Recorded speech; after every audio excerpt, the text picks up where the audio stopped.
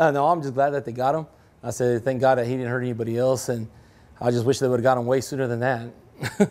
Maybe save my Tahoe. Exactly. Okay. Well, we were just out there building fence out in Mertzon, and we were taking lunch, and my guys were in a work truck working, and I was on the fence line going over stuff with my foreman.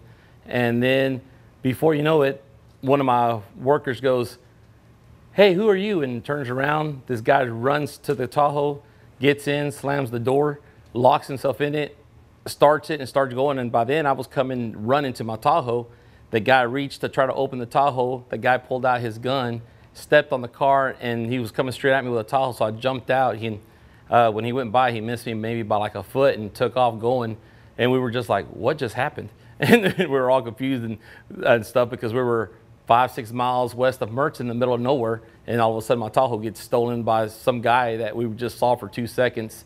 And all we know is that he was a white male, probably about 5'8", 5'10", you know, has a red goatee and like red hair and stuff, maybe 180 pounds. And we're just like, what in the heck is going on? He was wearing khaki pants and a long sleeve shirt and like a muscle shirt whenever he did that. And you know, the other rancher comes in and says, "Hey, we got him because he can't get out of here." Next thing we know, we find out that he drove my Tahoe through like 2 or 3 fences to get out, to go to the back road. And then later on, 3 hours later, I found out my Tahoe was totaled back there in the back somewhere, one of those ranches. I think it's fair to assume that you've never been in a situation like this before. No, sir. It was almost like a movie for me. Yeah, So fast. You would think you would see this in a movie or a TV show, not a foot in front of you. Right, yes, sir. The fact that at this moment, police, law enforcement are still searching for this person and you had such a close encounter, are you scared, nervous? What kind of goes through your mind right now?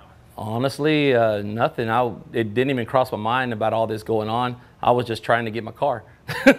And that's the only thing. Later on, when everybody started calling me, they're like, "Man, you're so lucky that nothing happened to y'all and God's watching over you." And I'm like, "Yeah, I guess so." I said, I never even crossed my mind, really thought about it. Didn't even process, I guess. So it was just one thing that happened right away so fast. Didn't have time to think about it.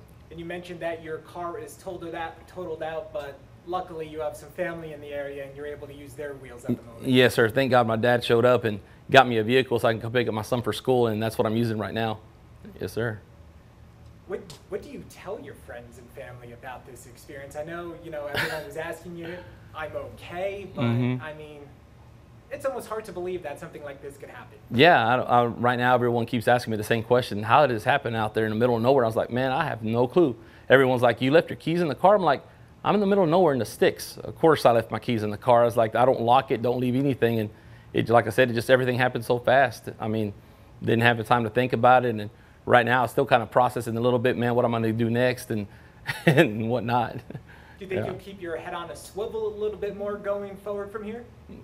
Honestly, no, I'll be the same way, because I hopefully never, pray to God this never happens again. I mean, what's the odds of something like that happening in the country?